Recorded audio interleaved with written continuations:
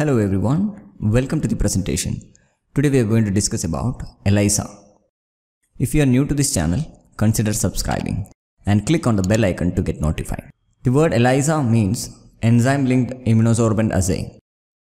It's an immunoassay technique for measuring antigen, antibodies, proteins, glycoproteins in biological samples. Elisa is based on the principle of interaction of antigen and antibody.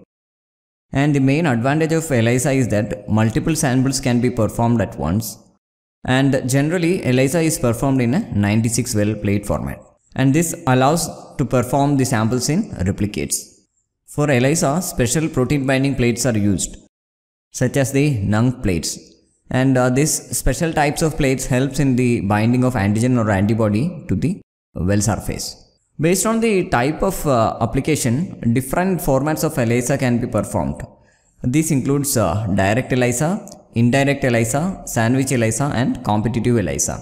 In direct ELISA, antigen is coated on the ELISA plate and primary antibody conjugated with an enzyme is added to the well for the detection.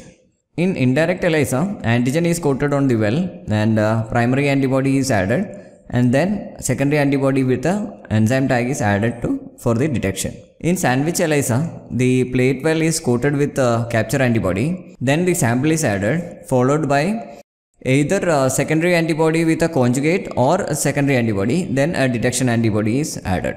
In competitive ELISA, the plate well is coated with a reference antigen and the sample is mixed with a antibody conjugate. So the antibody conjugate and the antigen interacts with the sample, and that is added to the well having the reference antigen.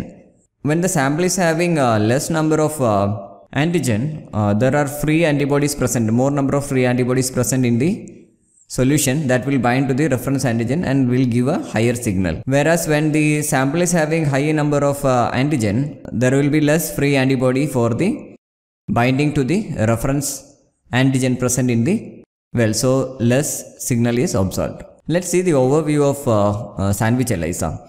In the sandwich ELISA, the capture antibody is coated on the plate, and after coating, the wells are washed to remove excess capture antibody. And the second step is to add the sample to be analyzed and incubated with the capture antibody. After the incubation step, the wells are washed to remove the unbound. And in the third step, detection antibody, the antibody with the conjugate enzyme is added to the well. Generally, HRP or alkaline phosphatase is used as the enzyme. And in the fourth step, the substrate for the enzyme is added to develop color. And the substrate is generally used are TMB or ABTS. Once the color is developed, optical density is measured.